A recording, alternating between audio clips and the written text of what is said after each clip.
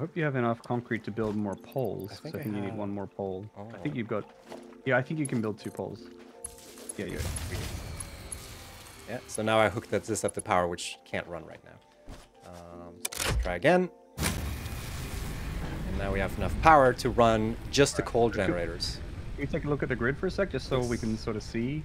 So the blue line there is your maximum consumption from buildings. Production is how much you're making. So you're currently making exactly the amount that you, at most, will use. Yes.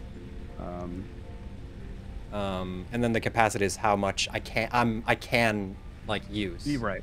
Yeah. So biomass burners work a little differently, right? That's why the consumption and production is matching. Yes. So biomass generators will like produce enough power that's needed, whereas coal generators are always like on full blast, so they will always produce like their maximum amount of output. power that they yeah, can. exactly. Yeah.